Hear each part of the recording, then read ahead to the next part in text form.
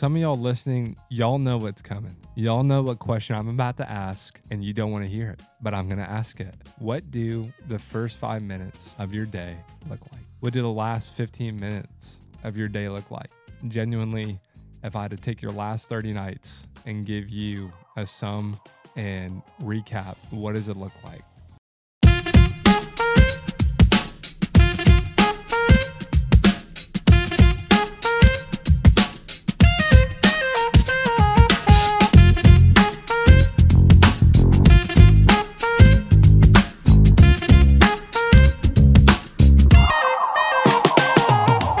What's up, fam? This is JJ, and it is the mini Man-sode Fridays. In case you guys didn't know, these are on YouTube as well, which is always ironic because I do watch podcasts on YouTube or video podcasts, and I always watch like 30 seconds of it and then I don't. And I watch 30 seconds of it and then I don't. But I think for me, when I'm at work, it's actually more convenient to pull up YouTube and watch there, ironically, than it is on my phone sometimes. So just to let you guys know, the mini Man-sodes are now officially on YouTube and we are live. Let's go. So a couple housekeeping items before we jump into the episode today, which I promise you is not going to go where I think you think it's going to go. Like, I know you know that you think you know where it's going to go, and it's not going to go there, okay? We're going to get real, and we're going to get transparent, okay? I'm just going to be upfront. But before we go there, two quick things. Patreon, that is the best way. If you guys enjoy this, use this. If you enjoyed this episode and it hit right, it hit different, and it served you, then a great way that you can give back to us is through Patreon. That is so we can keep this podcast up and going, because we need, yes, you listening to this, we need your help. So last thing, what I'm loving lately, listen, I gave in, and it was maybe one of the most life-changing moments of my life. I know you can find them at Costco, you can buy them in bulk, but I just happened to be walking in a Walgreens. I saw it. It is the Fairlife Elite Power, Core Power protein drink. It was $5, 42 grams of protein, 170 calories. And when I tell you that this was the most insane, delicious, mind-blowing thing I've ever tasted, it was unreal. It had 42 grams of protein. It was the best thing I've ever tasted. My algorithms on Instagram and TikTok have been infested by this thing called a Ninja Creamy, which I'm so close to getting. It basically just freezes whatever you want, and then you pull it out the next day, and it whips it up into an ice cream. And I've seen this Fairlife Elite Power it's just destroying my feed, and I'm so close to buying it because I love that ice cream. And I'm telling you, I tasted this stuff, and this is not an ad. I wish it was. I wish I could get my hands on one bottle. I'm like daydreaming about this stuff. It tasted so good. So I'm genuinely considering getting a Costco membership just so I can get my hands on this stuff again. I haven't stopped thinking about it since I bought it. Fairlife Elite Core Power, best thing I've ever tasted, hands down. So today's episode is our Red Flag Season 11. I'm super pumped to talk to you guys about it because this is a legit, like, if you're a human being and you have a phone, like, this is a hard one. And, I think in dating, one thing I hear over and over again from guys and girls is, I like them, but dude, they are obsessed with their phone. Like, we're in small group, we're at church, we're on a date, and they're just on their phone, like, mindlessly at every moment. And I hear the opposite. I love him. He's amazing, but like, he is always on his phone. Like, he's a very important guy, makes a lot of money, which I love, but he's always on his phone. He's like on call, and he's not a doctor, right? He's like on call for his manager. His manager has more access to him than I do, right? So I see it on a lot of different cases. I mean, if someone's obsessed with their phone, it can mean a lot of things. Like, it can be legitimate, their job, like their career, and they have to be on call. It can be, they're just vegging out. Like, they're just bored in that moment and they're escaping that moment to go on whatever app they want. It can be capturing, like incessantly capturing every moment, like around them. Like we talked about the main character energy. They got to film Get Ready With Me. They got to film Get Up With Me. They got to film to go to the bathroom with me. I mean, they're like incessantly filming and posting, and then you could be addicted to your like, listen, I should include iPad for my parents and send them this episode. I mean, the baby boomers should get their hands on the iPads.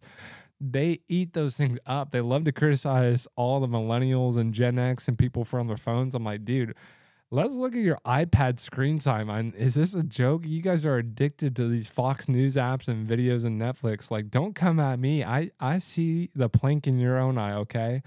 But it can be educational. It could be literally looking at news, incessantly reading a Kindle. And then lastly, I think there's an obsession and can be, biblical, like spiritually, a person who's just obsessed with getting their podcasts and their sermons. And we'll go into this because I know that one's a little bit spicier. You could think that you could never have too much, word and too much, feeding your soul. But we're going to talk about that because I do think, and we'll get some litmus tests. Are they addicted to the phone? Am I? And so forth in today's episode. Let's go. We're talking about primarily consumption of your cell phone device, of what I would say any sort. I mean, if their cell phone use has grown to a place where it consumes and ravages your free seconds of the day, period. I mean, yes, even spiritually, like if you had to draw this out, those free seconds all throughout the day in traffic, in the bathroom, in the line, anytime you're just waiting and you have this over the top obsessive need to be on your phone, even if it's like spiritual feeding, I think it can be too much. Now, realistically, like the spiritual example, I think is a bad example because if we're being honest, that's like not 99% of us. Like, I think for most of us, it's work, it's vegging out, and it's, maybe educational at its finest. But realistically, I would just say before we start, and you're asking this question, this person is on their phone so much, like it's a huge turnoff. I would just say, before we go there and start evaluating, have we checked ourselves? Because I cannot transparently talk about this episode with authority. Like I can talk about it with extreme experience, but I can't talk about like, hey, I've beaten the war on my phone of distraction. That's actually one of the big ongoing things for me and has been honestly for years now. Like if I'm just being honest, I love my phone. I love Twitter and I love consuming. If I have a free second in many parts of my day, I go straight to Twitter. I don't even think about it. And it's kind of scary. And I can talk about why it consumes me, why it's a red flag. I can tell you what to look for when evaluating it, but I just want to be clear. I can't talk about this out of like authoritative position where I've demonstrated, diligent discipline and self-control like consistently over time. I've tried and I have some good tips and some things that went well. But, that basically gives two things. One, it's an opportunity for me to grow alongside anyone here who's willing to admit that, yeah, I got an issue. And number two, it gives me firsthand experience to talk about the challenge and the issue of being, addicted to your phone, obsessed with your phone. And realistically, I mean, I think we have to go to Matthew 7, where it's, why do you look at the speck of sawdust in your brother's eye and pay no attention to the plank in your own? How can you say to your brother, let me take the speck out of your eye, when all the time there is a plank in your own? You hypocrite. First, take the plank out of your own eye, and then you can clearly remove the speck of your brother's eye. And I think right here, the biggest thing I would ask before you evaluate, and this is really for the whole season, like, can you evaluate if you're struggling with the same thing? Because I don't think the answer is yes. Like, that is the definition of that verse right there. If you're struggling with the same thing, you hypocrite. Like, experience victory, some diligence, some self-control, and then you can go evaluate and help somebody else out. If you guys are here and you're like, maybe they're addicted, maybe I'm addicted, let me give you guys the easiest test ever, okay? And some of y'all listening, y'all know what's coming. Y'all know what question I'm about to ask, and you don't want to hear it. but I'm going to ask it. And I would first start with this. And ironically, it's the first thing you do. What do the first 5 minutes of your day look like? From the time you wake up, groggy and all, what does that first 5 minutes look like? I don't want to answer this question. I'm a person right now who doesn't want to answer the question. Let me ask you this one. What do the last 15 minutes of your day look like? Genuinely, if I had to take your last 30 nights and give you a sum and recap, what does it look like? And I'm, again, F, big fat F for JJ. I mean, I don't want to answer that. It's Instagram and Twitter. Like, if I had to look at the past 30 mornings and evenings, I would probably say 29 for 30. Maybe 30 for 30 would be Instagram and Twitter. First thing, maybe messages, maybe. And let me stretch it out more. I mean, if that wasn't good enough for you and you're like, I pass. Okay, let's ask you this. What does your wait in the Chipotle line look like? What about the Target checkout, the Starbucks line when you're just waiting and chilling? Here's a good one. And this one I don't do. This is the only one that I like check the box. In between your workout sets. What does that look like? What are you doing in between your sets? This one, I'm massive failure. What does your bathroom break look like? Seriously, that for me, I'm like FFF, pass, ironically, FF. I fail all of them except for the workout sets. And if you've never done this before, I've done this a few times now. And it's not scary enough to, I guess, change the behavior, but it is a scary moment. Next time you open up a juicy notification, like I'm talking about a DM from your church crush, an awesome sports update, a fantasy score update, a Celine Dion, concert update. I don't care. Whatever floats your boat, whatever gets you excited. Try to be self-aware about the hit of dopamine in your brain and your reaction and your mood when you see the notification and when you feel yourself opening up your phone to that morning rush of a bunch of awesome texts, updates, scores, notifications. Feel like that warmth of your brain light up. It is insane. And if you do that or answer any of those questions above consistently, like that litmus test, then guess what? I mean, honestly, you're addicted to your phone too, bro. And guess what? I am too. I really am.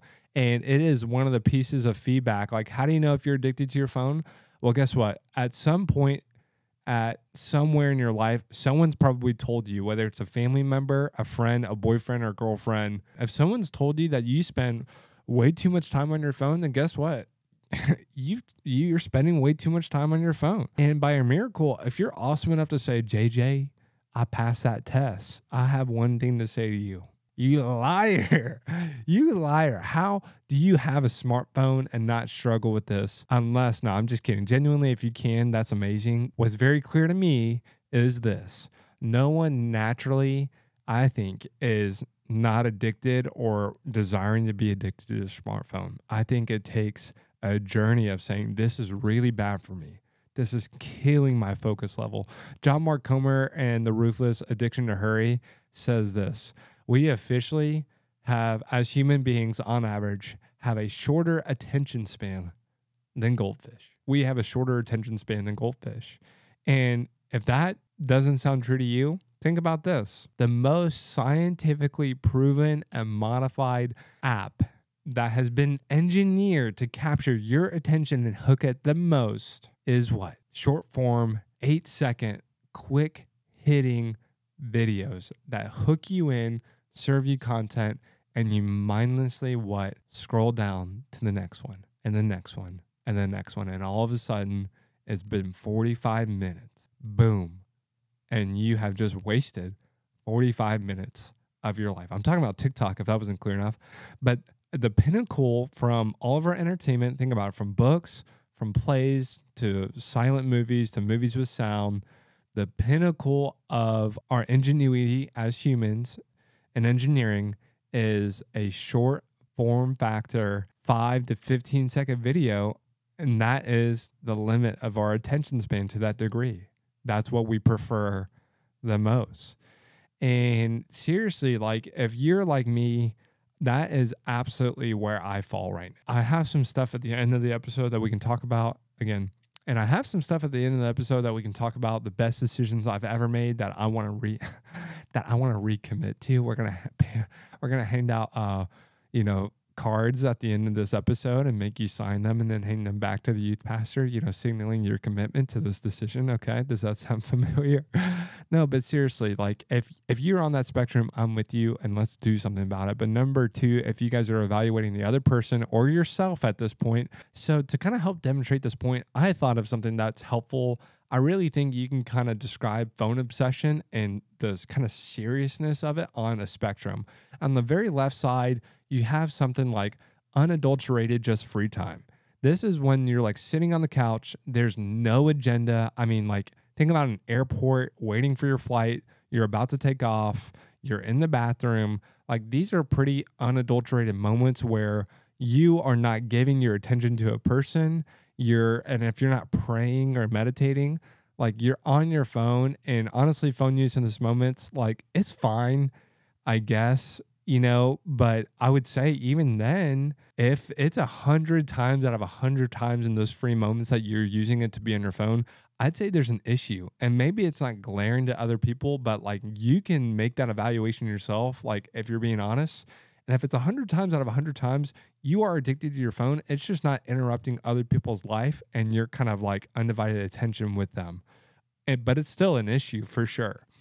Now, if you slide that bad boy to the right, kind of like in the middle, let's just say a medium kind of like responsibility or time or situation, I would say this is probably like somewhat neutral to the necessary situations where your attention is kind of somewhat expected. I would say like watching a TV show with friends or movies, watching a game like a football game, playing a board game. These are mostly like at home, maybe out, casual situations, at the pool with a group of people. There's some people talking, there's some people chilling. I think what changes here is the atmosphere still might be very casual, and yet there is maybe somewhat of an expectation that you're participating in conversation, that you're present with other people. Like they are here, they're not going to be here, they're not your roommates, they're going to be leaving, and you're using that time with a somewhat of an expectation to just kind of zone out on your phone. And I think right there, especially, you think about that situation, if it's a majority of the times that you're on your phone, and really honestly, even a small amount, I would say like the priorities are definitely mixed up. Like my priority is not being present with people. That's a big thing to be aware of. And number two, it's if that's 10 out of 10 times, like you're consistently around a group of people and you're consistently not prioritizing connecting and communicating and being present with other people, that's a pretty big red flag in my opinion. And that's a pretty, you know, genuine area to take notice and evaluation.